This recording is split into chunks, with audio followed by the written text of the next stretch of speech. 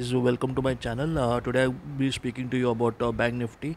30th June is the expiry day, and suppose, for example, you have your budget is about 2,400.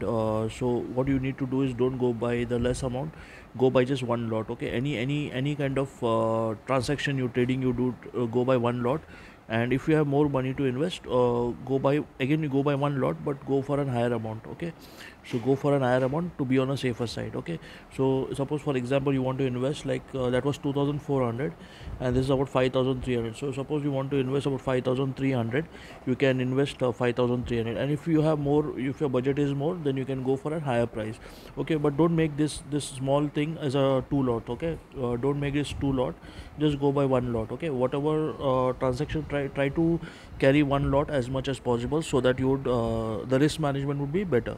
Okay, I'll just end this video right now, and if you're not subscribed to my channel, subscribe to my channel. Thank you for watching this video. Have a nice day. Bye.